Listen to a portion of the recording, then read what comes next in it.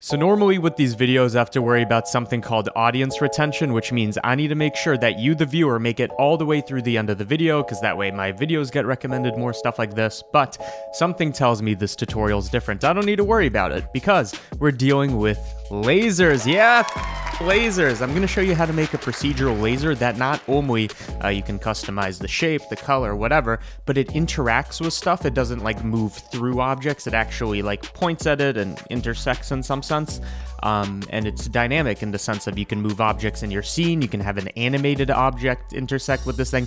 It's kind of the all-purpose general laser pointer, if you want to think about it that way. But you could do more than one laser. So now that I've introduced it, do you want to make lasers with me? I know you do. Let's get it. Okay, so lasers. Here's the setup I'm going to do. It's entirely geometry nodes. You have a bunch of nodes, but what really matters is everything kind of boils down to the single node that is just going to define a direction. So you can see I'm moving it on the x-axis, kind of rotationally, and you can see it's doing the intersection properly. Here's the torus, whatever. I can move it on the y-axis, the z-axis. I don't think I want to, do the demo anymore. I think we should just get to it. And by the way, there is a dot at the end of it, so you could have like a green dot there, being different from the laser, or you can make both the laser and the thing green. Okay, let's do it. So here's what we're gonna do. We are first of all gonna make a scene that the stuff intersects with, and then we're gonna make the laser. For the scene, something super basic. I'm just gonna set up basically the same thing I did last time. So here are some walls that we want to make sure that this thing has something to collide with. Let's also add a donut. Doesn't need to be on the floor or anything. And let's also add a cylinder. Okay, this is our scene. And I'm going to take all of these objects, hit M once I've selected them all. M's going to move them to a new collection. I'm going to call these objects, okay? The only other thing we need to do is make our laser pointer. So let's make a cylinder. That cylinder should be very, very tiny, as if it's like to scale. Although it doesn't really matter because the shape of this isn't actually, let's move it somewhere where I can see it. Doesn't actually affect the laser, but just so you can understand. Okay, we have a laser pointer. Let's get it. So take this into geometry nodes, make a geonodes group. What I'm going to do is I want this object to have some rotation. So I'm pointing it somewhere. I'm rotating it, like using my wrist and my hand. And that is going to indicate which way the laser is facing. And then if we know which way the laser is facing, we can find where it intersects the thing. That's the whole idea.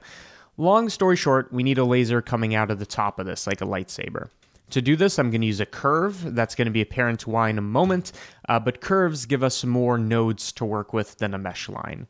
Take these, combine them. Now you can see we have a curve line on top of this where I can control the height of it.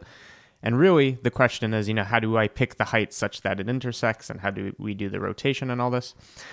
But before we get to that, let's make sure our first endpoint, which if you kind of look inside, it's halfway through our cylinder. Doesn't need to be that way. I'm just going to move it so it's slightly beneath, okay? So we have this. Now let's work on rotating the thing. To rotate it, obviously, you transform it, you rotate it on the Y, the Z, whatever. But I don't want to just put in rotation numbers because we're going to be using something called Arraycast, which says, cast array, find out how far the laser pointer goes in a certain direction. Not a rotation, a direction. So I want to make sure my rotation is in terms of some kind of direction kind of function, right? So this is going to be our direction, and then we need to convert it into a rotation. So again, what did I just say? We're not doing a raw rotation. I'm starting off with the direction and just converting it. The way you do that is you take your direction, use it in this align Euler to vector, which converts it into a rotation, and you're going to see, I think we have to set this to Z, but you're going to see when this has only an X component, it faces exactly, this is the X direction, right on the X. If I add a bit of contribution from the Y, it's going to start pivoting, as you'd expect. Although it is a bit weird in the sense of it's weird because to get this to keep rotating, you now have to go negative on the X, so it's facing the negative X direction. It's kind of like rotation angles, but it's intuitive once you get it. Z goes up and down, whatever. Again, the idea is this column vector is just going to tell us the direction that we are pointing it in. So let me just point it towards the torus roughly, so that we can get some intersection, or maybe it's going at the cylinder, that's fine. And now let's make the laser go the distance that it has to go, right? Now I could just kind of increase this, but you're seeing it's going to hit the cylinder, but then there's nothing stopping it from kind of going through, right? We need to know exactly the distance. To do this, here's what we're going to do. We're going to use Arraycast. Raycast, again, casts array, tells us the hit position or the hit distance. Both of these are equally useful. I think we're just going to use hit position because then we can map the endpoint of the curve to where it's supposed to be sent to. Okay, so what are we casting on? What are we trying to find the intersection with? Well, it's our collection of stuff. So with the collection info node, just import in your objects. Two important things. Set this to relative. This puts them in the correct position in space relative to the collection. Set it to relative, okay? And the second thing is if I view this now, you're going to see it's all one instance if we look into the data. We don't want this. We want actual geometry, I'm pretty sure. So I'm sending it through a realize instances node, which just kind of takes it and makes it raw data. I think this is necessary because we need that raw data to find where the intersection is. So again, this is what we're casting to. This is our target geometry. The ray direction would have been difficult if we had a rotation, but we don't. We have a direction. Plug that in there. And now we want to say, take this hit position and map the tip of this laser to it. So how do we do that? Well, what you might try to do, which is incorrect, is you might try a set position. We want to reset the position of the curve point. And you're like, oh, send it to where it hits. What's going to happen? Think about it. It's going to send the entire mesh. It's kind of doing it correctly. It's projecting in that direction, but it's sending the entire thing there because we didn't specify what it is that we want to send. But you can see it's kind of, you can almost imagine the laser kind of doing its thing. And you can see it doesn't go through meshes anymore. It kind of wraps around them nicely. But we somehow need to specify our selection. You could either do this in a fancy way. I wouldn't recommend this. You could either use the endpoints, which is only relative to a curve. So if I do something like this, now you can see it's doing exactly what we want, although it is doing some weird stuff over there. So you could do it like that. That works. What I recommend is kind of simplifying it a bit instead. So what I'm going to do is instead of one transform, I'm just going to separate this into two operations, right? One is for our laser pointer, just the cylinder, and then the other one is going to be for our curve, what we care about. What do we want to set position of? The curve. And then we're going to join these at the end. So it's a bit subtle what I did here. I separated the cylinder, the laser pointer, which is just getting joined, and then we have the curve, which has all this math done to it. Again, we don't see it because it's sending both endpoints of the curve. So we could either use that endpoint node or use indexing, because we know the curve has 2 points, right? 2 control points, index 0 and 1. So I'm just going to find the one of index 1, the further endpoint. So we see where the thing is equal to 1. I know we're getting into weeds here, but this is what needs to be done for the laser. Okay, so what do we have so far? It looks okay. The reason that it looks incorrect is because the rotation hasn't been applied to both of these, so make sure you have rotation on both. And there we go. So you could see, what have we done here? We created this is kind of the core logic behind it. The rest of it is making it look good.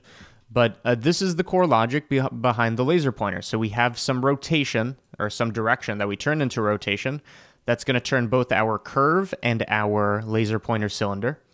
And then for the curve, we're saying take the index 1, right, the second endpoint, and send it to the ray-casted position. Okay, so now really all we care about is dealing with the curve before this join geometry. So we want to give it thickness so we can see it, give it color, randomization, stuff like this.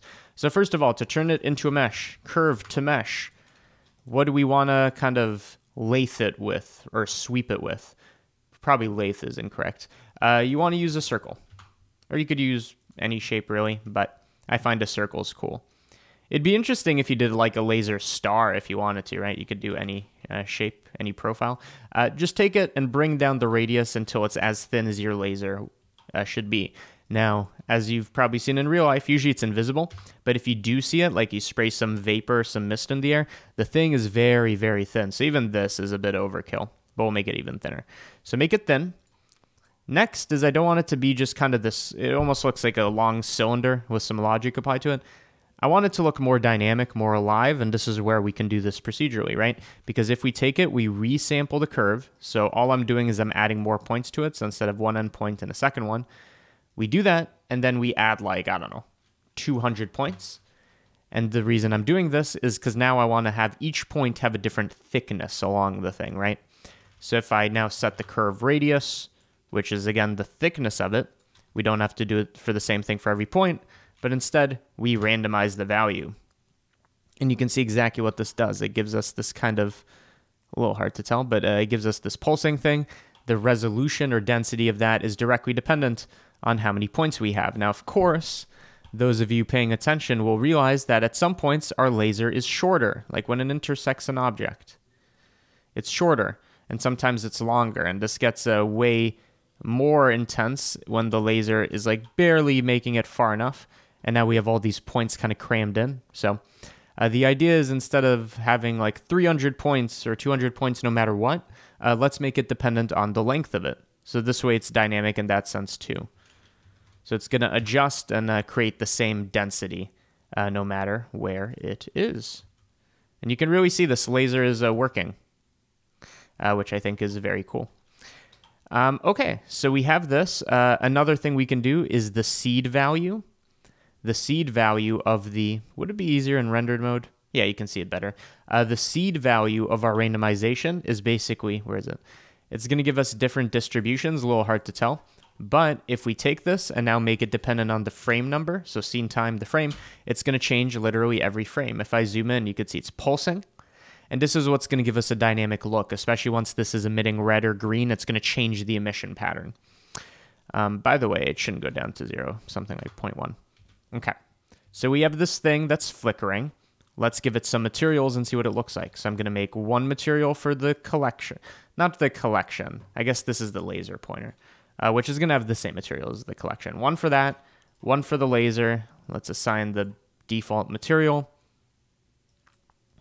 And for the laser, we're basically just going to make an emission, right? But what I want to do is make a new material. I'm going to call it laser. Let's make sure we can view that and make sure that it's going in here such that when we change the color, it's affecting our laser. Yay. Don't make it red. It's going to look stupid. Instead, what you want to do is take the emission, make that red or green or whatever, and then bring up the strength by like a lot, like 50, 100, 200. For Eevee, you want to make sure you have bloom enabled. I don't recommend using Eevee for this. You could, but where it really turns cool is if you use cycles. Because this way, it still looks like this bright thing. And let me use my denoiser. It still looks like this bright thing, but when you crank up the emission way more, you can see it's actually like glowing the area where it's intersecting. Let's shade smooth that. And for this one, we got to make sure it's normals. But you could see it's actually glowing on the thing, and it looks more like hot and bright and physically accurate. If I make it insane, you could really see it's even emitting the space. Or illuminating the space. Another thing we can do is if you really want this area to be concentrated, and this is what I was hinting at before, is we could add another section to our laser that just has a sphere or something at the very tip. Let's do that. So I'm going to use the laser material. I want to instance a sphere or a cube or whatever. This isn't physically accurate anymore, what I'm about to do, but it looks good. So I'm going to instance a point. I want to instance a sphere is what I meant. I'm going to instance a sphere where on the curve, but before we give it like 200 points or whatever, right? So the set position version, what this is going to do is when we join it, is now you're going to see we have a sphere here and a sphere here, because again, we have two endpoints of the curve.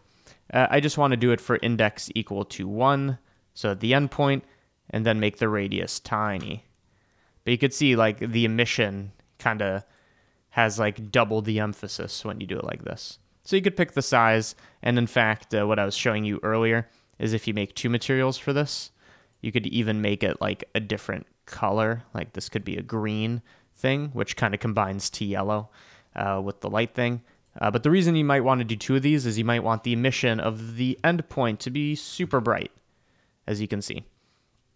But again, the cool thing that now you can see in cycles is this is flickering, which is giving this more of a dynamic look. And additionally, remember, all of this is dependent on a single vector, so it looks like we're slicing through objects.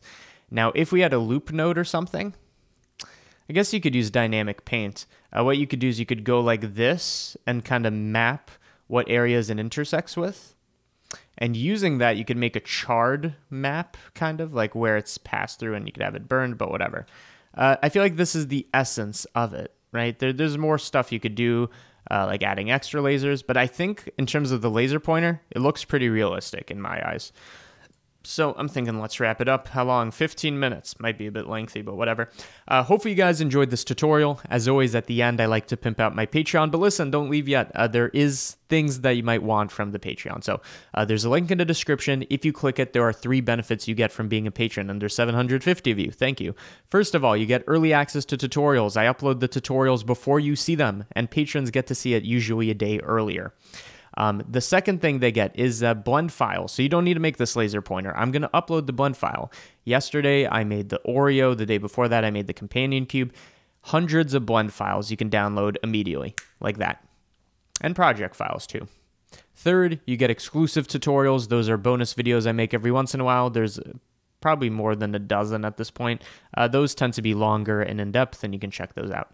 So when you become a patron, get access to these 3 things. It is also the best way, and I mean this, the best way to fund or support this channel and the CG Matter one. If you want to keep these tutorials free, it is literally the best way to do it, ironically. To keep it free, somebody has to pay.